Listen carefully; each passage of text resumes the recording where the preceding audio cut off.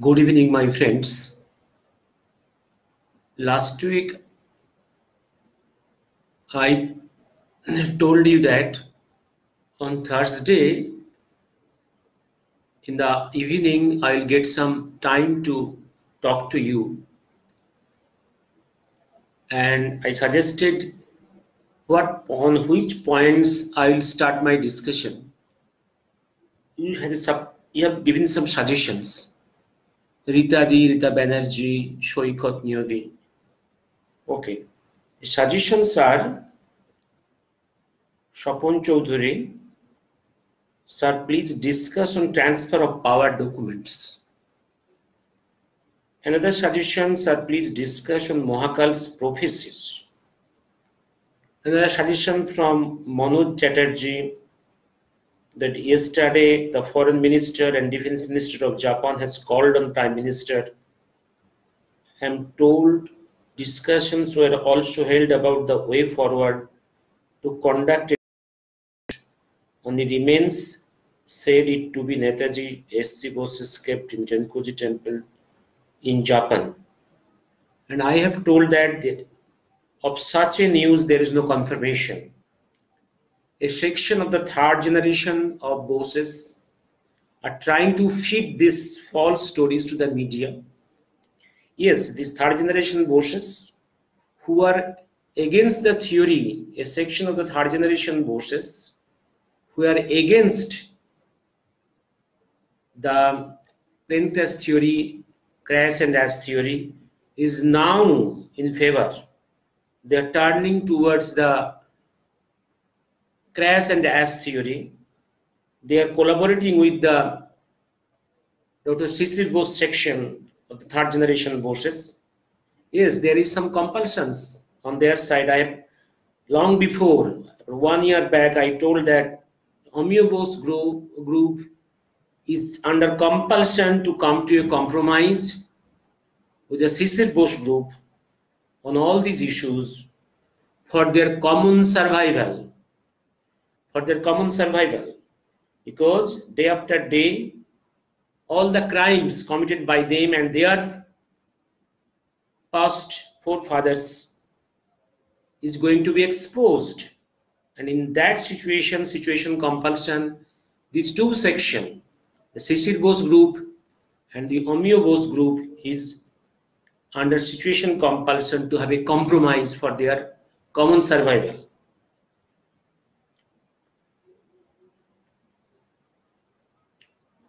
Taposh Banerjee has got a suggestion. It's a fact as evident from their reluctance in organizing any major programs. Oh, Taposh is giving some comment on the activities of the government of India. The government of India has not organized any major function on 21st October in Red Fort or anywhere in Delhi. It is his comments on that. And what I have told, and there is Anjana Chatterjee has suggestion, please discuss Netaji's predictions about the Bengal and Bharat, also how you see these coming together. Anyway, I have told that today I will discuss on the transfer of power documents. In the public domain, there are some volumes on the transfer of power. The volumes, I think, from volume 1 to volume 13. And this is the popular perceptions among many that possibly the transfer of power volumes contains the terms and conditions of the transfer of power. That is a wrong perception. The terms and conditions of the transfer of power is not disclosed to the people of India. If you go to the volume by Leonard Mosley on the last days of British Raj, there it was clearly written that terms and conditions of the transfer of power to the people of this subcontinent, this Pakistan and India, will not be released, will not be disclosed before 1999. And I tell you, when JMCI was exploring on documents from the London itself, they have given on writing that some documents related to Netaji Subhash Chandra Bose will not be disclosed before 2021. And from that fact, we are rightfully right to presume that the terms and conditions of the transfer of power will not be disclosed before 2021. And the popular perceptions is that the transfer of power volumes contains the terms and conditions of the transfer of power. No, it is a very wrong perceptions. Transfer of power volumes, there are two volumes by BP Menon. That is in India. That is by BP Menon.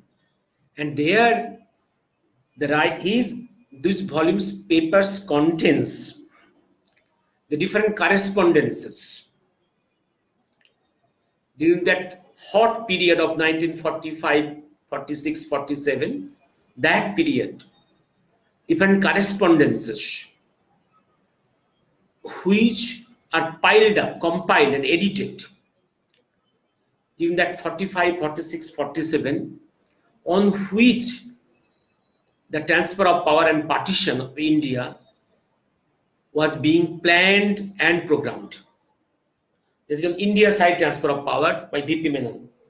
Other side, the papers of correspondences between different civilians, Indian politicians, top heads, different political parties, and on the England side, their prime minister, their cabinet, their secretaries, all these correspondences, and also the correspondences from the heads of the princely states. All these correspondences are compiled and edited from England. All these volumes are published from the Queen's Office, London, and being edited by very, very highly placed persons in academia or in having a vast army background or university professors. All these editors and edited. And definitely, if you go through the volumes, you will see that there are some parts of the papers are not disclosed. It's highly edited, and sensitive areas are kept still now secret. And from the late 70s till date, so far I remember, 13 volumes have been published. And these volumes contains only the correspondences, suggestions from different sides, Indian politicians, princely states, England high officers, prime ministers, commander-in-chiefs, all these, and some secretaries. These correspondences are compiled and released one after another. Each volume size about 700 pages to 800 pages, 900 pages, like this. And this is each one is a huge volume. And from those volumes, we are not supposed to get the very sensitive areas. But still then, if we read very carefully, we can get some sensitive, some touches, some reflections of the sensitive areas. And today I have told you I will discuss on the volume 6. Volume 6 contains that period, that contains the documents of that period after the end of the Great War and the starting of the INA Red Fort trial. That period correspondence from the politicians on the India side and high officers, prime ministers, commander-in-chiefs of the British Indian Army, all these correspondences. And today I will discuss volume 6. Let me first go to the page 47 I will only touch the sensitive areas. I know you are interested about the Netaji mystery. Yes, INA and Netaji mystery. That keeping these two questions in my background of my mind, I will try to refer to those specific areas from volume 6. Subsequently, I will discuss the other volumes. So far, I know I have read up to volume 5 that do not contain very sensitive points on this Netaji or INA. Here, you see, I am quoting from 47. That is 11th August 1945, a letter written by E.M. Jenkins to Moody, high officer in London. This is a part of the Wavell papers. At that time, it is Wavell who is the Governor General here in India. Here they are planning the trial of Subhash Chandra Bose, planning how to deal with the arrested INA or IIL soldiers. IIL soldiers or INA persons or the ministers of the provisional government of Azad Hind of Netaji Subhash Chandra Bose. They are processing their trial. I am quoting one.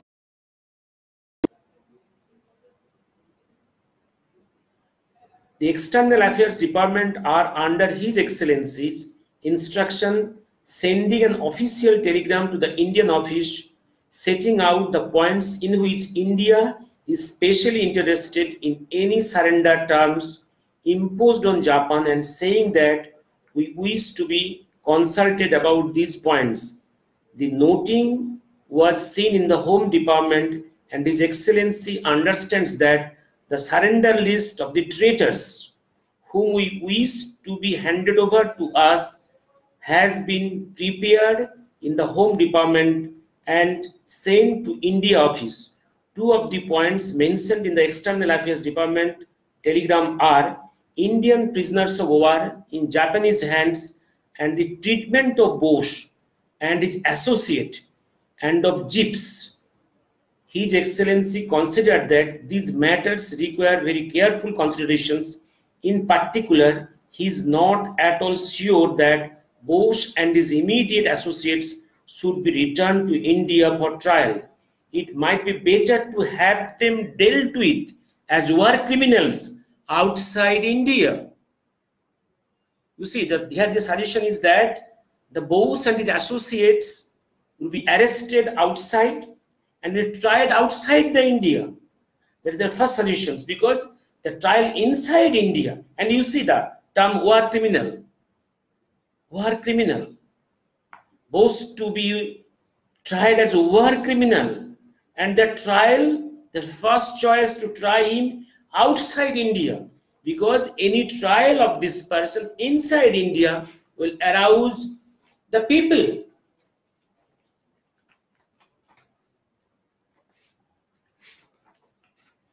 Here, then in page 49, there are three terms, that there are three categories. After arrest, they will categorize the arrested persons in three sections: blacks, grays, and whites. I think you have read all these things. Black means who are proved to be, that who has done as per their allegations, has injured the British interest, has injured the British or British Indian soldiers. Those have some murder charges against whom, and those will be stamped as blacks. Greys, those persons, black who are black, officers or men are classified as black if they consider that they should be brought to the trial for the criminal offense, and if they are released would be dangerous for the British Indian interest in interest here. Grays, those who has been members of an enemy organization and subjected to enemy propaganda and have been affected thereby, but are not considered to be fundamentally and incurably disloyal. Whites, those who are loyal and their loyalty is beyond questions. They are the categories. And there are so many so many pages, how the different modalities of the trial. Then I am going to the another page.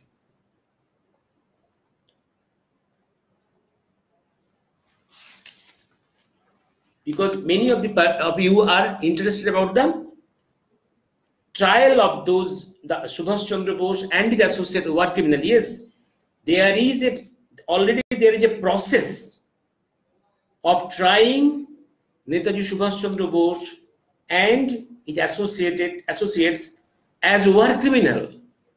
That I am showing from this volume.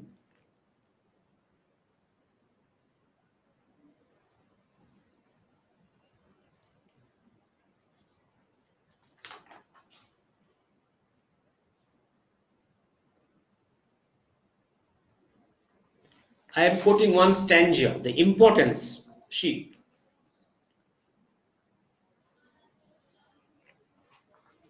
They are planning completion of all these trials and some political solutions of India before the next general election in England. That means they are thinking of transfer of power and solution of all these political problems in India before the next election. Their next election is 1945 in England. And next election after 5 years. They want to leave this country in the initial, this plan in 49. Not before 49, you see. I am reading that stanza. To sum up, the Labour government, because Labour government already in power. The Conservative government has gone, defeated and gone. Now the Labour government of Italy has come. This Labour government is trying political solutions of this this India and completion of the trial of all these persons, including Subhash Chandra Bose as war criminal, and they want to complete this before the next election, general election in England.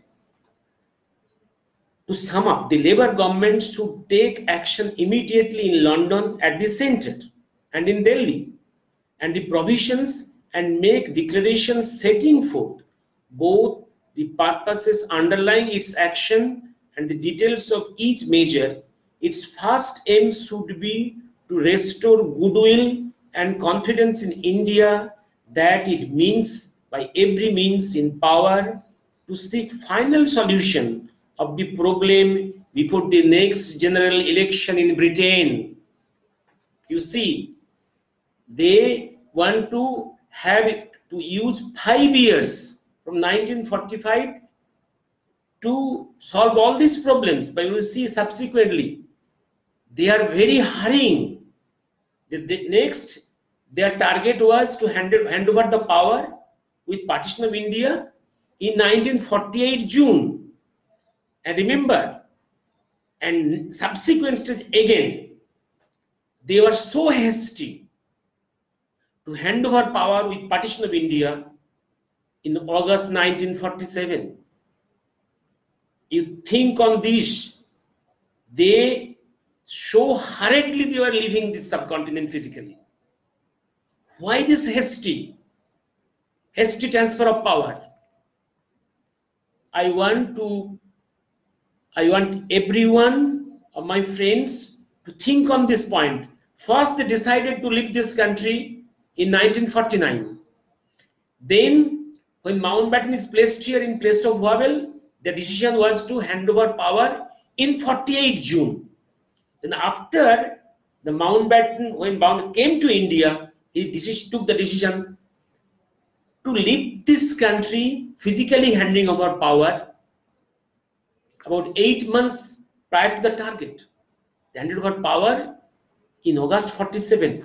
Why this hasty behavior to leave this country? The UK, who won the war with so much sacrifice, why their hasty behavior to leave this country? Then to establish internally a form of self-government in India which will give encouragement to the democratic and socially progressive elements in the country, and to assist India to secure its international workplace a place in which she feels entitled because of size and importance.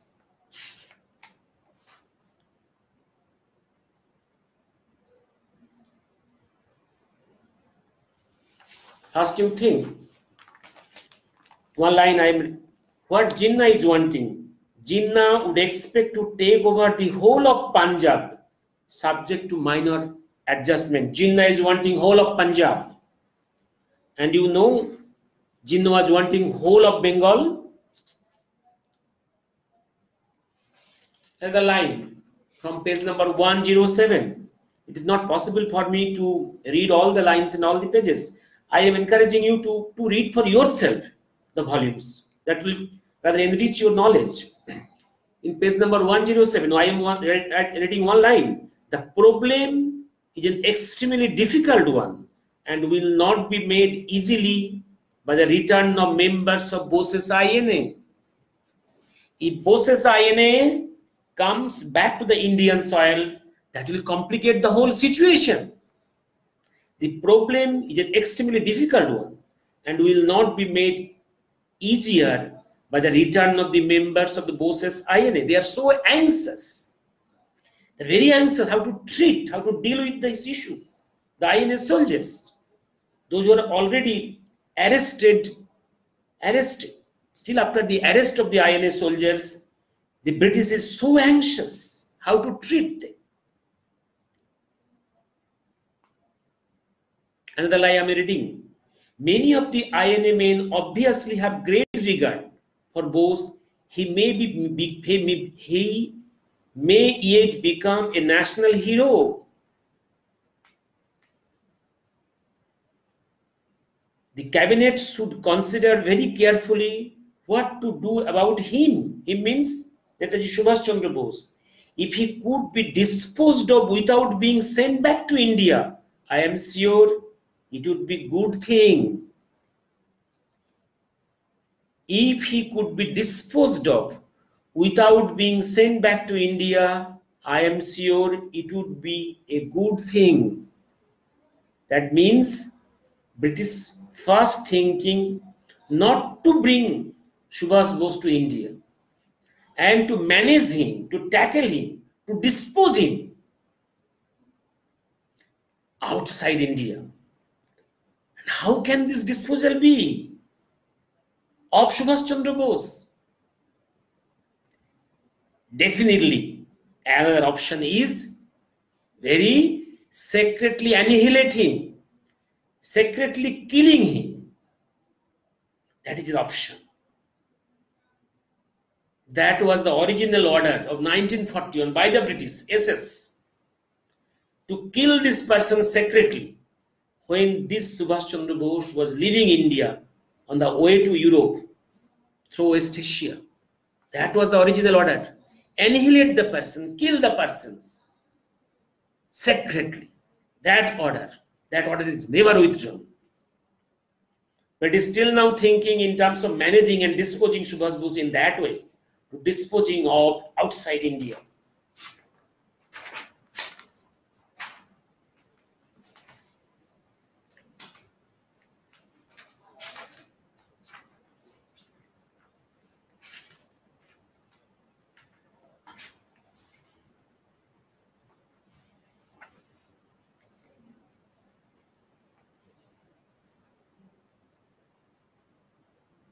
And British is very anxious. Again thinking in the line, if any harsh measure is taken, they are writing, harsh measures against INA as a whole would undoubtedly be wounding the majority of the Indian opinion. They are afraid of.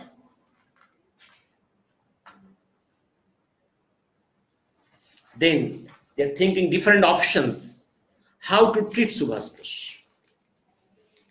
That is the date of the Home Ministry Department, New Delhi, 23rd August.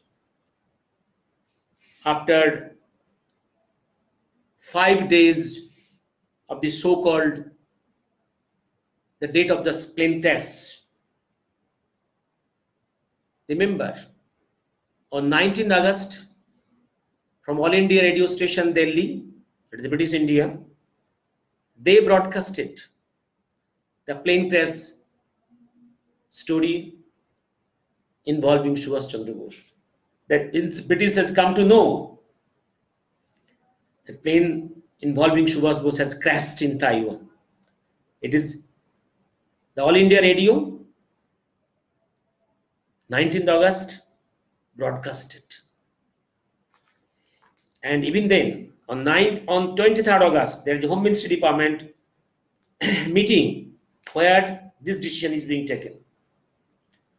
I have not so far ends the note that.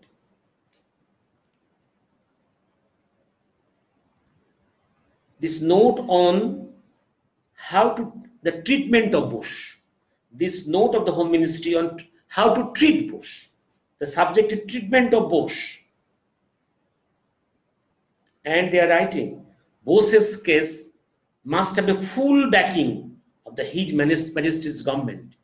They are forwarding their proposal to the government in London because all the proposals need to be approved by the government of UK.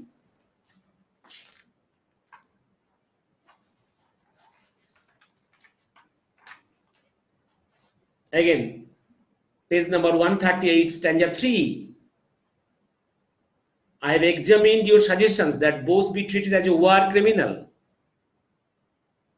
Bose be treated as a war criminal. Yes, proposal is on by R.F. Moody as war criminal. Yes, war criminal. And how to treat Bose? Different modalities. How to treat Bush? Very anxious. How to treat Bush? Page number 139. As regards the treatment of Bush, page 138 and 139, I'm reading. As regards the treatment of Bush, there are the following possibilities. Bring him back to India and try him, either for waging war or under the enemy agent's ordinance. Number B, to have him tried by any court in Burma or Malayo for waging war against king in that country. C, option C, have him tried by a military court outside India. Intern him in India, bring him and intern him. Option E, intern him in some other British positions like Sicilies, Icelands. Last option, leave him where he is and don't ask for his surrender. Because by this time, on 23rd, they have got a smell, their intelligence report. Bose is outside their clutches. He has gone to a very safe place. That's why their option is leave him where he is and don't ask for his surrender.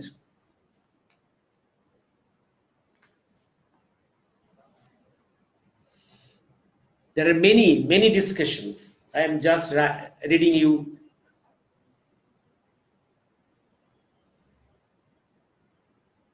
I'm reading 7th stanza of this.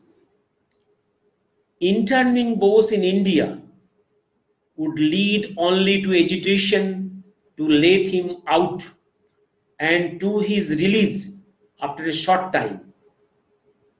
He might then escape to Russia, and as he had done it in 1940,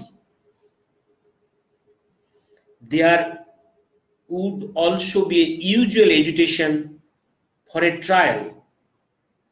We would incur the odium of detention without trial.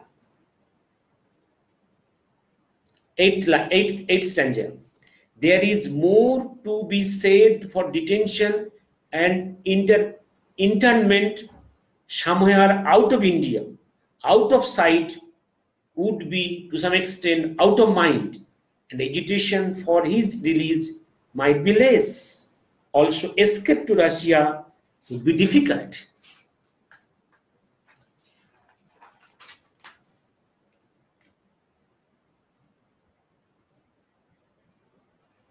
In many ways, the easiest course would be to leave him where he is and not to ask for his release. He might, of course, in certain circumstances, be welcomed by Russians. This course would raise fewest immediate political difficulties, but the security authorities considered that in certain circumstances, his presence in Russia would be so dangerous as to rule it out altogether. Again, they are discussing his presence in Russia is for the immediately, it is safer for the British, but his presence in other ways in Russia will be in other way more dangerous for the British Empire.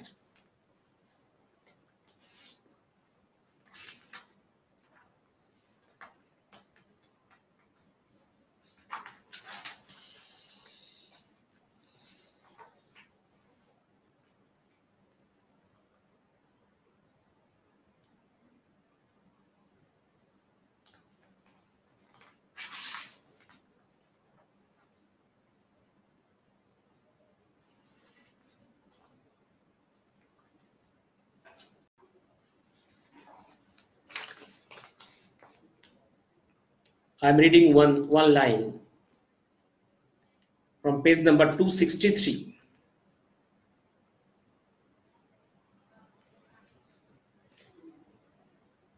The news has been faked with the Japanese connivance. The Penka story, they are commenting. The news has been faked, the Japanese connivance, and that Bose has gone underground to reappear at the correct psychological moment, which may be provided by the installation of a national government or by decision by the existing government to take a very lenient view of the treachery of the Bosch and the INA. Political circles in the province have been greatly interested in the recent news item which alleged that Bosch had been seen alive in Saigon after the aircraft accident. My friends, are you listening to what I'm saying? Shuman Mukherjee, Argho Dotto, Arijit Bose, Anjan.